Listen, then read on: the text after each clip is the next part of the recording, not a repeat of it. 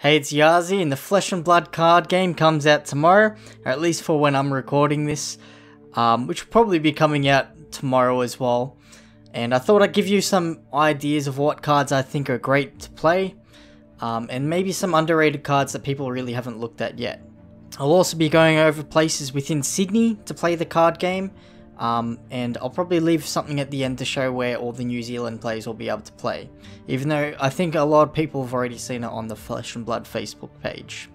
So the first card I want to look at is Blood Rush Below. It's a Mythic Brute card, and it has the effect to basically gain 2 attack this whole turn and draw 2 cards. Now, all the class Mythic cards are all going to be worth something, and they all do something really great. But Blood Rush Below is a very good card because it pitches for 2, it costs 1, and it has the potential to draw 2 cards. Now, if you're going to be building a deck for Brute, most of your attacks are going to be sitting around 6 attack anyways. So I feel like Blood Rush Below will be one of those good cards to keep. Next one is Enlightened Strike. This is a very strong card that a lot of people have pointed out to me that's very strong. Personally, I don't like it too much, and the main reason why is that it only pitches for 1, and it's technically a 3 cost 5 attack, or 7 attack. But that's the way I look at it, and the main reason why is that you need to put a card from your hand at the bottom of your deck.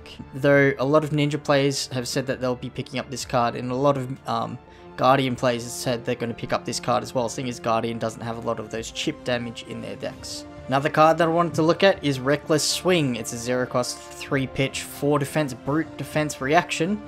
If you discard a 6 or more attack, deal 2 damage to your opponent. It's an easy way to get in that little chip damage.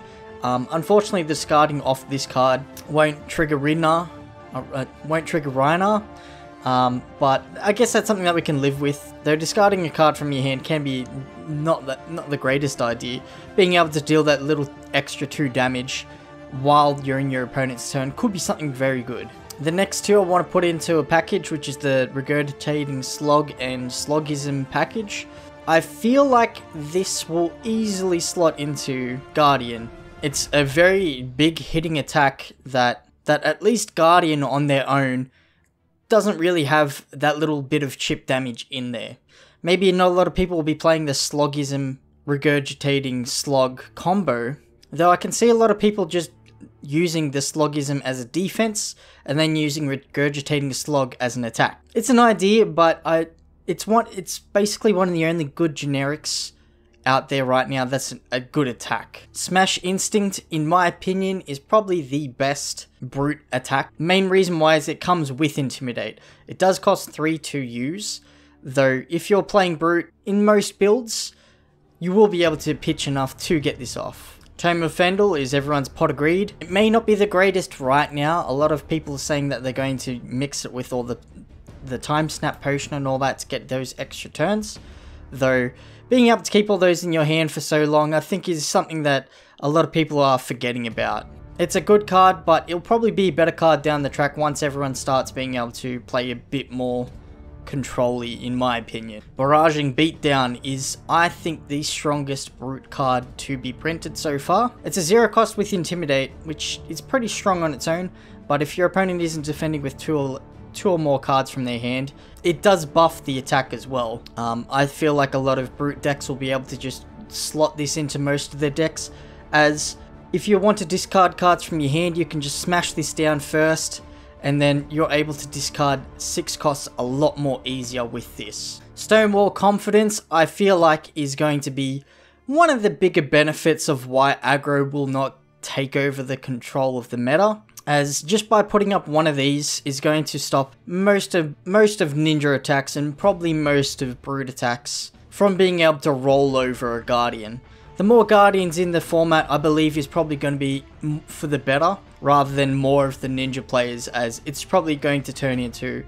But Guardian will probably be able to stop that, and the main card, I believe, is Stonewall Confidence, putting that block in front of everyone. Ancestral Empowerment is the ninja reaction card that everyone's looking at to get. It will allow all your Mugenshi releases to hit, as this is a 0 mana, 1 attack draw card. You can't ask for anything better than a ninja attack reaction. On top of that, it's also blocking for 3. Whelming Gust Wave will probably be one of the more expensive commons, as Mugenshi release revolves around using this card. Not much to say, but most people will probably be running 9 of these, in my opinion. Iron Song Determination. It gives your weapon dominate in 1 attack and has go again.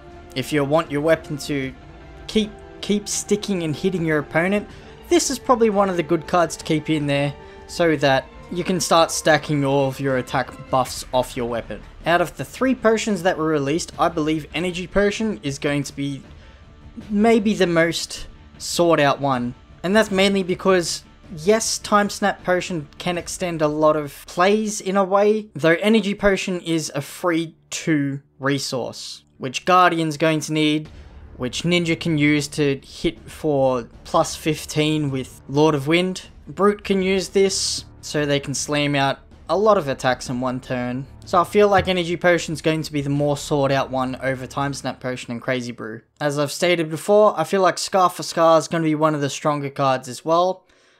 Every single iteration of this is strong in most decks, as it will be able to push your aggressive plays rather than playing defensive. I've dabbled on the idea of playing an aggressive Guardian type of build with this, just because how strong Scar for Scar was in the demo decks. And the last card that I wanted to look at is Sink Below. Sink Below is a card that I don't think I've heard anyone talk about except one other person. This is your generic defense reaction, which will allow you to cycle cards through your hand. Now, we all know you draw cards at the end of your turn rather than the start of your turn. So with this card, you'll be able to set up a lot of attacks and also a lot of resource requirements that you need to pitch at the start of your turn. Now, I've called every single Sydney place that at least I know about, and I can only find 2 places that are already going to stock Flesh and Blood and have a weekly tournament for that. And so far, that's Game Traders in Penrith. They'll be holding their events on Saturday most probably. I, for one, will be there every single week. And the other one is Games Cube in Parramatta, which they'll be hosting their events on Thursdays at 7 o'clock. When I called these places, they weren't sure on what procedures were and everything that was going to happen with the game so far as tournaments go. Though I believe every store that's getting this game in will be getting their leaflets either today or tomorrow to tell them how to run the events. The amount of stores that have really picked up this game is really lackluster in my opinion. I really urge for you to tell any of your friends to play this game, as right now it just feels like that hidden gem, the needle in the haystack. I know a few other games are dying off slowly, and right now I think we're in a lot of peak seasons where YCSs are coming up, and apparently Magic is having their big events as well.